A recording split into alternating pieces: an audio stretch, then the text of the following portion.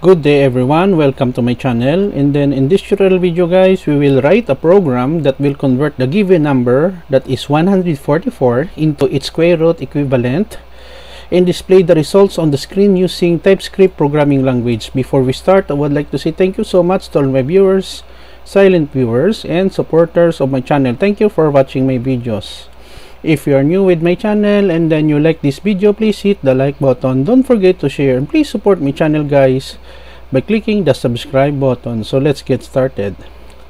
By the way guys, I will put a link in the video description where you can download the complete source code for free in my two websites. Okay, I am here in Visual Studio Code as my text editor. So we have here the title square_root.ts written by yours truly, Jake Rodriguez Pomperada, IT, MIT.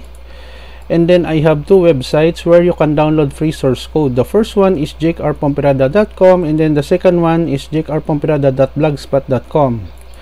Currently guys, I'm accepting computer programming jobs, programming assignments, projects, capstones, thesis, business applications development. You can email me at jakerpomperada@gmail.com.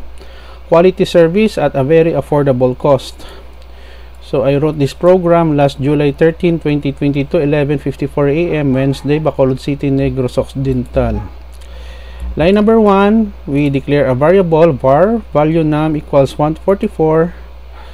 Line number 9, converting to square root, var square root and underscore square root. So there is a built-in function in JavaScript, math.square root, and then we pass a value of value num.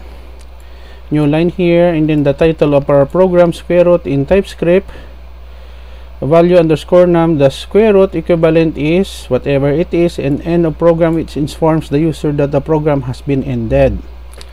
As I said, I will leave a link in the video description where you can download the complete source code for free in my website. Let us go to our terminal, new terminal window.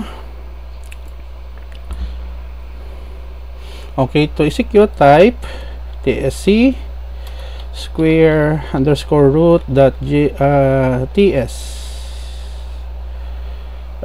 Okay, this one, ts for TypeScript.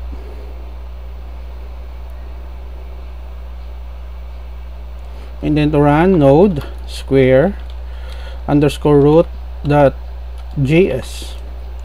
Okay, so our program is running square root in TypeScript 144. The square root equivalent is 12. End of program. Okay, that's it guys. Now, so this is the end of our tutorial video on square root equivalent or square root conversion in TypeScript programming language using Node.js and TypeScript. Thank you so much guys for watching. I hope that you have learned something new in this tutorial video guys.